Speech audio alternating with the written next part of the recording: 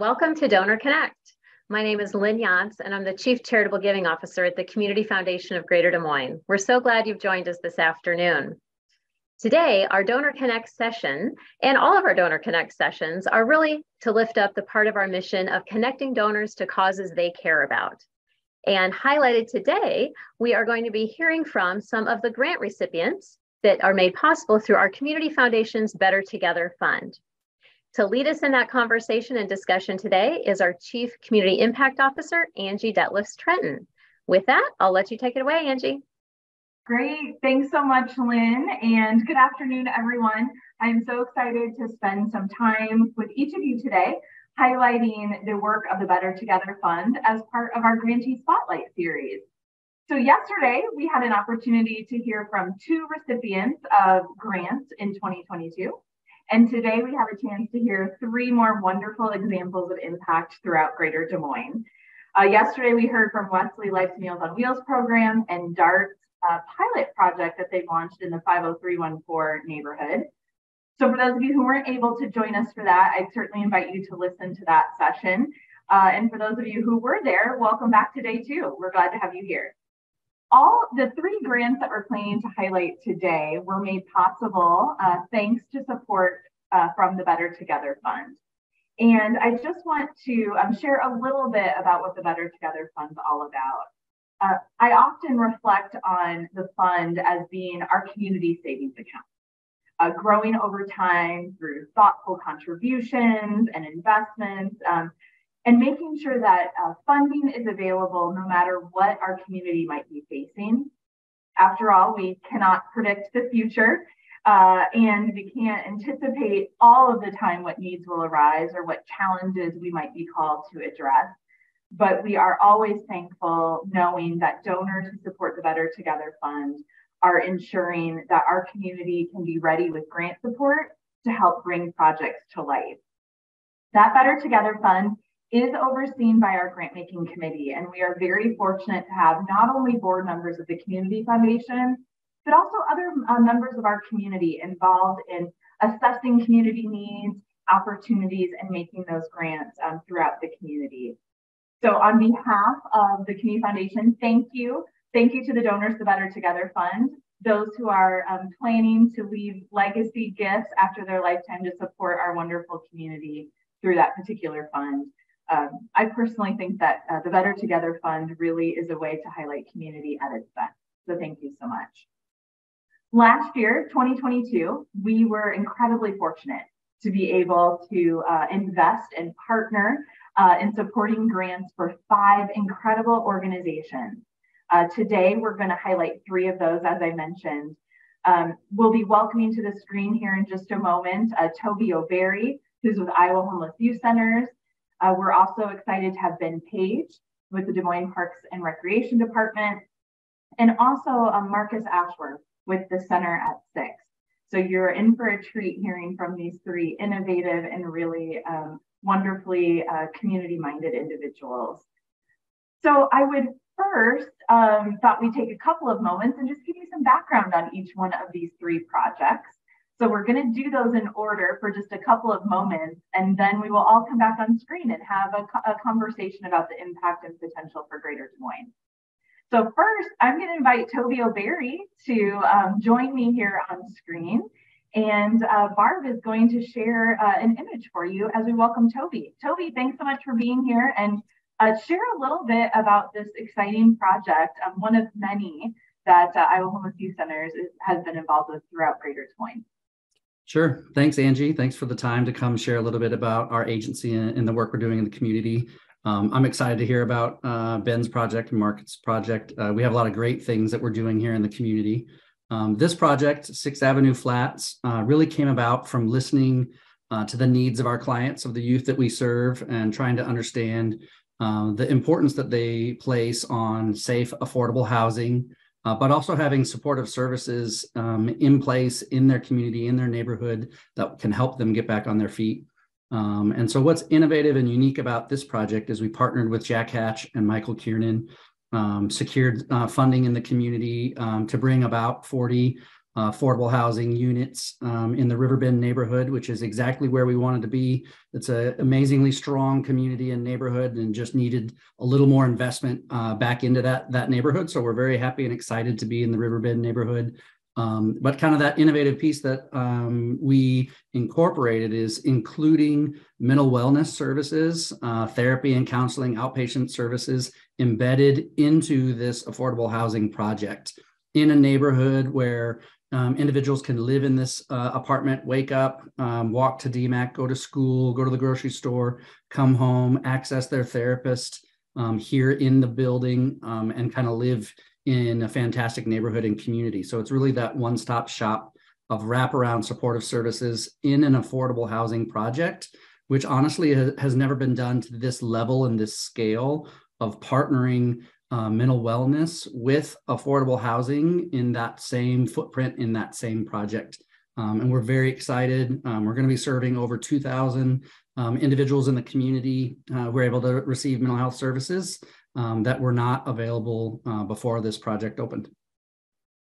I love that and appreciate you underscoring the potential of impact, not just for the individuals living in this particular, and it's a beautiful building, was able to be there for the ribbon cutting. It's just a wonderful asset to the neighborhood and to the community. But I really appreciate what you were talking about, Toby, in terms of the mental wellness and the connectivity and bringing that place-based approach to services. So thanks for that overview.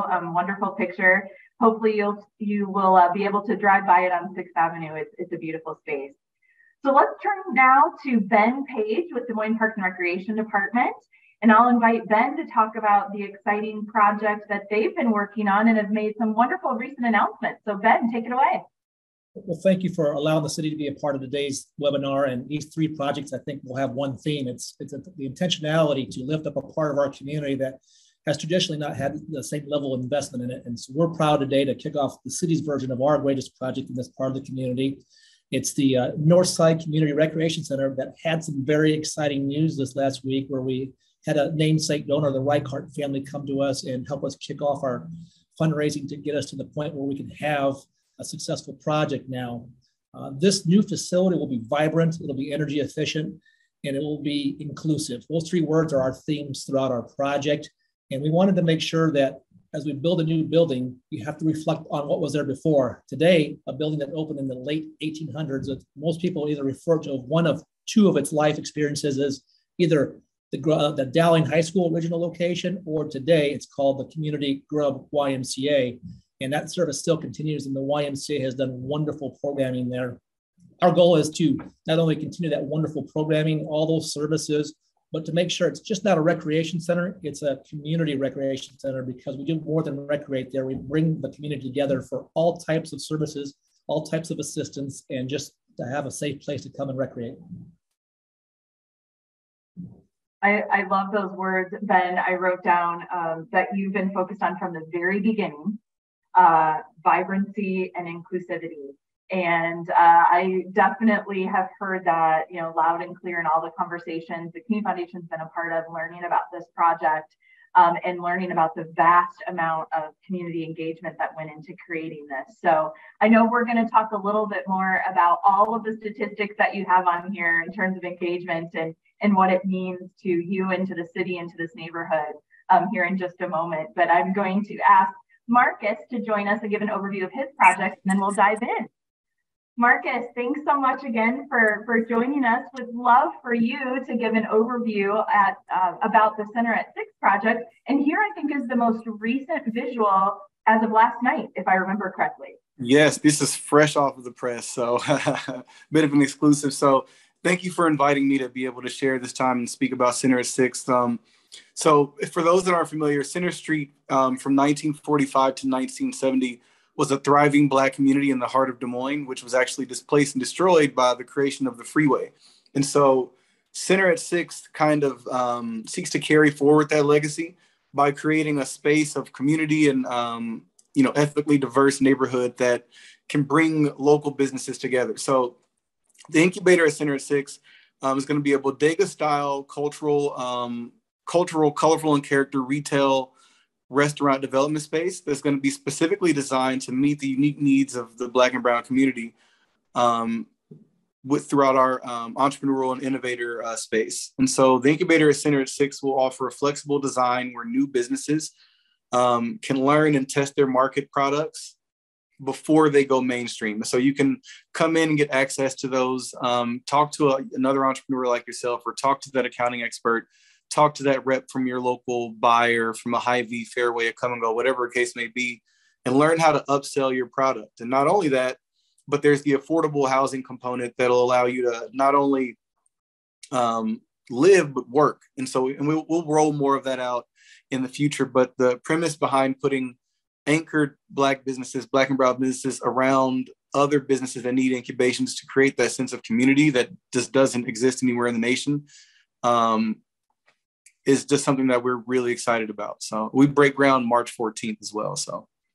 Boy, that is right around the corner. That makes me so excited. And I love how in every conversation, again, Marcus, that we've been able to have with you, the focus on community and opportunity just is embedded in every single element of sort of the vision and the planning for Center at 6. So love what you're doing to really connect established, amazing Black and Brown business owners with those entrepreneurs who are the next amazing Black and Brown business owners that our community is so anxious for. So thank you for this, and thanks for sharing the hot off the press image. I love it. Fight back Ben and Toby to join Marcus and myself, and we're gonna try and have as much of a conversation as possible on a webinar here. But I reflected on each of your projects, but you know, I think the thing that I love about what the Better Together Fund has done in our investments in 2022 is find opportunities to support more than just one project, but to support innovative leadership, to support new ideas that might, you know, inspire collective action in different ways. You know, it's more than just one thing. It's about what that project's going to do to this community and to our community's collective goals. And I love that these three examples really are rooted in community, like basically the same community, the same neighborhood. And Ben, you described about, you know, really investing in the 6th Avenue, Riverbend kind of community as well. So, you know, it's all of your projects have authentically engaged the voices to bring these concepts to life. And I really love that and really appreciate your intentional work of your organizations to do that. Toby, just one of the things that you mentioned, and I don't want to lose it for the audience today, is the potential of this wellness concept being embedded in an affordable housing kind of effort. And you mentioned it's really kind of the innovative one that you know of. What is most promising to you about the potential model that you're creating? I don't know if you'd call it a model, but what's most powerful to you right now as we think about how this really is more than Iowa Homeless Youth Center concept? I think I'm just really hopeful that when other developers look at applying for IFA's affordable housing, low-income housing tax credits, kind of the historical element had been like, what's the minimum I need to do from a supportive service standpoint to get awarded the points to build this project? And we really took that approach as how much services can we fit into this footprint for the community and still pay for the cost of construction. And I think there's an opportunity for IFA and other federal funders to really lift up and value mental health services as a supportive service criteria or component to affordable housing projects, because really it's a huge need in the community. It's cost effective to have one or two therapists in this footprint versus trying to build a new separate standalone building. And so it just makes sense financially, and it makes sense from a kind of Iowa perspective, but also a national perspective. When you're looking at affordable housing projects, you should be looking at mental health services as an amenity for the community and for the tenants as a whole. Mm-hmm. Well, and one of the things too, for those who aren't as familiar with Iowa Homeless Youth Centers, You also have a real intentional approach of engaging youth voice, and you took a lot of the lead on supporting some of our community's work around some federal funds that came in to support youth homelessness. And so, my sense from you, Toby, is that what you've been able to create was because of what you genuinely heard from those that you're serving. How important is that to sort of the work that you do every day, hearing their voice? It's definitely critical. One, you want to be able to provide the avenue for that voice, and two, it's their life and perspective, and they know what's best to meet their own needs. So it's really, as the nonprofit, you need to be that support service for the individuals that are walking that path. And we have a youth action council that meets every couple of weeks. And we review all of IHYC's programs, and we get feedback on how can we better serve you as the client. And it's really empowering for them, but it's even more valuable for our agency and our staff to listen to how best we can support individuals in need. Mm-hmm. Yeah, and I think that thread, I'm even looking, Marcus, at you and some of the work that you were doing in terms of creating the incubator concept, the nonprofit incubator concept.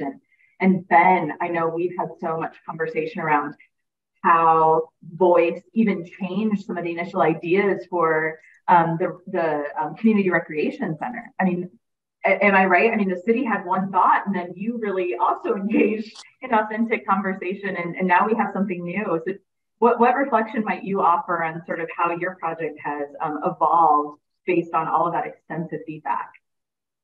We learned a long time ago that we have the right staff, we have professional staff that can design just about anything from a road to a park, but when we do it without the community, it's not as used, it's not as beloved, and there's not that passion behind it to keep it up nice. So our process is always like most other cities, 1 or 2 public meetings, but we knew that wouldn't work here, right? Is why would we want to only have 2 meetings to design the building that's going to last another 100 years and only get just a little bit of comment? And so what we did was purposeful. We went out and we canvassed the neighborhoods. We put signs on doors. We did postcards.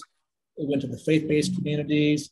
Everywhere they would listen, even a local radio station, to get the word out. And we saw great passionate participation, more than we've ever seen in any one project. And it came up with so many new ideas. And just one example of that was, not many rec centers that I've seen have incubator space in them, kind of like the At 6 project here. Is they wanted a spot where they could go and maybe incubate that next nonprofit or that service that they need in their community right there in that neighborhood. So we've listened, we've engaged. The only thing that we saw that we had to make a little bit of a slight shift to get was our public processes in government truly only really market themselves mostly to adults and retirees. So we weren't seeing the youth show up. And this is a youth space as well as it is an adult space. So we had to have some pizza parties and had to get some cookies and punch and all that good stuff. And that brought the kids in. And now we have what everybody is unanimously saying is the best project we could get through, again, that intentional, slow, but deliberate public input process. Well, and then I know we had talked about this, but even the price tag and the square footage of what the city has committed to doing because of that feedback. And I think some of it is reflective of what Toby described, which is how can you get as much in that space to make it the most effective and efficient and supportive environment. And I think, if I'm not mistaken, Ben, the project went from maybe 12 million to 18 million because the community said, no, we need this stuff in here. That's right?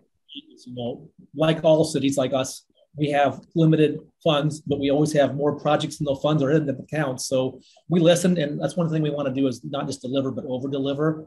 And that's why the Community Foundation has played such a role. They're helping us take a project that's good to making it great, right? By partnering together with all the great donors and individuals the Community Foundation has.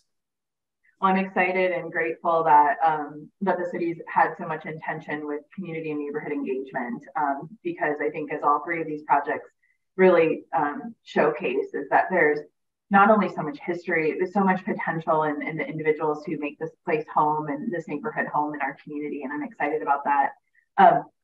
When I think about Marcus and your project, things are probably coming a little full circle for you. I remember you and I had an opportunity to stand on the empty lot where Center at 6 will be, where ground will be broken in just a few short weeks. And I remember you sharing with me, and it kind of gives me goosebumps even when I think about it, that you shared with me that you had a vision for this concept. and you knew that it would happen somewhere. And I think there was a particular day where it hit you. It should be in my neighborhood. And I think sort of that visionary leadership is what this community is all about, and what makes our community really such a powerful place for potential. Share a little bit more about what, how you see this nonprofit incubator for Black and Brown businesses, what it will mean to Greater Des Moines, but what it will mean to the neighborhood. I'm curious from your perspective, because you've been so thoughtful about it. Yeah, I mean, it's one of those things where at first, even just, you have to understand, even connecting the legacy of Center Street to this, there's a generational pride of seeing something like this, of this magnitude, come back to this community, and for it to be focused on the community. And that's one of the things I hear with all the projects that we're talking about today, is they're focused on what the needs of the people are. Personally, I'll never forget when I first saw my bottles pop up on a shelf in my community, because people in my community went and requested that it be carried there. And so I just thought about the energy of what if we all did that with each other. And just, I don't know how to describe it. This process is this project is so transformative. Just even, I go and I speak a lot to youth, and just now there's 12 and 13-year-olds that run up to me with, I'm starting a cookie company, or I want to start a lemonade company, because they know that there's a possibility now, and so when you sow youth, when you show people that have never seen an opportunity or a pathway, when you show them a pathway and you show them that it's around the corner, or that it's attainable, or that's a Facebook message away or email away, the mentality that it takes on the community is almost, I can't even describe it. There's a sense of hope, a sense of pride that you can't tangibly describe, but it's a beautiful thing. It's a beautiful thing. I love what all these projects, I think about then all those youth and families, and just accessing the facility, and Toby, the sense of hope that can be restored through mental wellness, and just a safe place that's accessible. You reference even its accessibility to DMAC, and I mean, just how we really are teeing up and supporting this neighborhood to bring to life the visions of this neighborhood. And I think that is what is most exciting to the Community Foundation. I think I mentioned at the beginning, as part of our grant making process, we have a competitive process, and you three know that well, but it's rooted in community plans. So at the Community Foundation, we don't believe in saying, this is what we think should happen. We instead review 20 community plans, and we elevate what has been already said are needed and critical, projects in community or issues in community. So when you think about the broader potential of impact on our community, on our neighborhood, what might you leave with donors? What do you want donors or leaders to know about how this particular project connects to the broad community and the vision that we all have for the future? What reflection might you leave with them today? I'll jump in. Go ahead, jump in. All right. One thing we've talked about with our project is the future of this community is obviously the youth. And all too often today, we can pick up the paper and see youth getting undesirable activities going on and really leading down the wrong path. We use some crime data to show that we have 2 other rec centers in the city. And this was another idea that we had, was when our buildings are open and we have positive programming filling those hours we're open, the juvenile crime statistics go down to almost 0. And that proves us a point, is if we can keep these kids in positive, healthy activities, their future is going to be better, which means the city's future is going to be better. We don't need as many police officers, so to speak. We'll have more kids doing positive things and great leaders. So that's one of the takeaways we used. I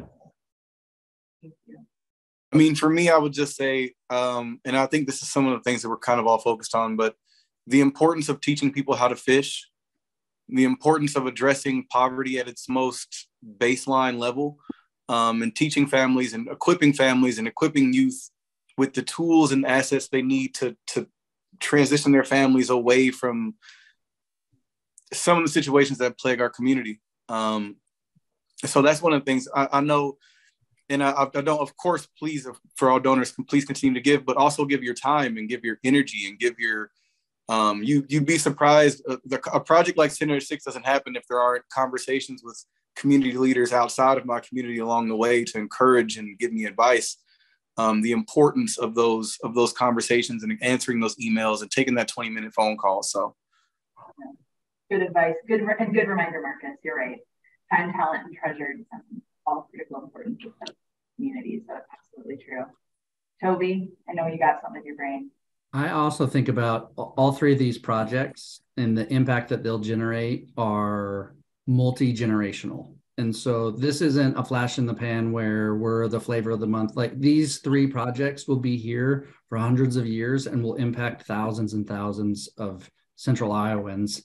And I think that's what makes the three projects so innovative. We didn't stop with what's the minimum we can do, and we're all doing the best that we can for our community. And I think it's that, can we do better? And like that mentality of all three of these projects, so we didn't stop. And even our 6th Avenue Flats, for example, we were supposed to be on the ground floor in one of the work-live loft units. And then Green State Credit Union came and said, hey, we want to do a financial empowerment center, but we can't find any space. So we literally moved our offices to the mezzanine, and we're going to shove Green State on the ground floor because it's the right thing to do for the neighborhood and the community, and it makes the project better. And I think that's what these three projects are looking at, is how can we have the best impact, and it's going to be for years to come. Such a good reflection. And I just want to reiterate, philanthropy, donors are really just one part of the equation. And if we didn't have thoughtful leadership, innovative nonprofit leaders, boards, organizations that are willing to connect all these dots together, it's hard to have funding, do good work without the good people on the ground. And so, again, I do just want to reiterate to the three of you and really to all the nonprofit leaders in Greater Des Moines, it's because of the work on the ground where we're able to help make a difference. And so genuine thanks to the, from the donors from the Better Together Fund and from the Community Foundation. We are so honored to be able to partner with projects like yours. It's just really, this Better Together mantra that we talk about is real. And I think these are three wonderful examples of how that's brought to life in our community. So creating a new model for mental wellness and housing, building a facility by building stronger community, elevating entrepreneurs to expand collective potential. Those are just a couple of the phrases that really describe the impact of the Better Together Fund that we were able to be a part of last year. And these projects are, underway. They're getting started. Marcus, March 14th, you said, is breaking. And Ben, you've had great announcements after great announcements. And Toby, you keep getting new programs in that space. I love it. It's just so energizing. So thank you so much to the three of you for sharing the story, sharing the vision, and really helping us understand the impact beyond the project. And it's, again, been such an honor to be a part of it. We can't wait to see what the future brings. And thanks to all the donors who support projects like this and bringing them to life in our community. We are simply better together, and these are great examples of that. So with that, thank you so much to our audience for joining us today. Thanks to the three of you, and we'll see you next time. Have a great day.